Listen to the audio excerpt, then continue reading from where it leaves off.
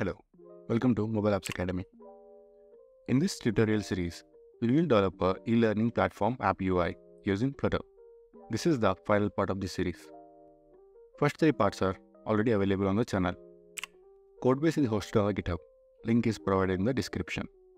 Let's continue from where we left off. In last part, we created the course slider. In this part, we will explore page navigation and the course detail page. Let's start by creating a Dart file under the pages and name it as course detail page. Inside this, create a status widget and name it as course detail page. To navigate to this page from home, we need to specify the routes inside the main material app. We need an identifier of the page which we want to load. Create a static variable and assign the identifier like this. Now use this route name inside the material app, which we'll call the course detail page. Open up the course slider widget. Here we need to add the on tap gesture so that whenever we tap on the course tile, it should go to the selected course page. Create a void function which will take the context. We will use this context with the navigator to push the page with the arguments. Here the argument value is id. Now call this function on tap. Perfect. Let's run the app.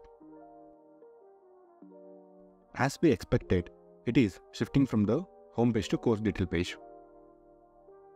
As we are passing the ID as arguments, when we shift the page, we can retrieve this argument value inside the course detail page from the model route. Once we successfully retrieved the ID, using this ID, we can get the selected course from the course data like this. Now remove the placeholder and add a scaffold. Set extend body to true and background color to gray with 100 shade. We need an app bar for this. Set background color to gray with 100 shade. Align the title to center by setting it to true. In an app bar, we have two sessions. One is leading and another one is actions. Leading is for left area and action is for right area. Most of the time, left area will have a back button. So let's create one. Add a padding widget with a padding value of 5. Under this, add an icon button as child. I am using the arrow left icon with a size 26 and color is black. Make it circular by using icon button dot style from. Also, set the background color to white. On press of this button, pop the page to go back to the home page. Perfect. It's working fine. To add a center title, we set the text field to the title parameter of the app bar. I am setting the color of this text to black, font weight to bold and size to 28. Perfect. Make this as constant to remove the warning. Now, let's add the right buttons, that is action buttons. Add a padding widget with a padding of 5. Make icon button as a child of this padding widget. For this tutorial, we are not doing anything on the click of this button. For icon value, we check that if a selected course is bookmarked, we show one icon, otherwise a different icon will be shown.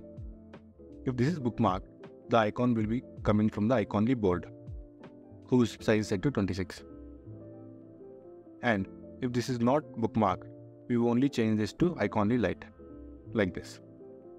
Perfect. Here we have the icon. Let's format the code. Extract the app to a new method. Awesome. Let's develop the body. For body, I am using a list view. And child of this list view is a padding widget with a padding value of 15 for horizontal. Add a column widget as a child of this padding widget to organize everything vertically. Set its cross-axis alignment to start. I want to add an image with a play icon at the center. To achieve this, I am using a container whose margin is set to top 10, bottom 8 and right will be 5. Add a box constraint and make it expand. Set height to 230 and width to $infinity. Padding of this container widget is left 16, bottom 8 and right is 16. Add a circular border radius using the box decoration and set its value to 5. Using decoration image and image URL from the selected course data, I am showing an image. Make fit to cover. I would like to add a black shade on the image. Instead of adding a transparent container, I can use color filter and set the color mode like this. And a stack widget as a child of this container. Let's align this to center. Perfect. To create a circular play button, add a circular avatar and set its color to white with the opacity of 0.6. Radius to 16. Below this, add a play icon of color white and size 90. Our icon is bigger than the circular avatar. As we set the circular avatar radius to 60, let's increase it to 50. Let's change icon color to red. Awesome, red looks good. Let's extract a function from this to organize the code. Most of the upcoming widgets are text and they are pretty straightforward. So let me add them quickly to save the time. Perfect. If you want to see the code, you can pause here and check it out.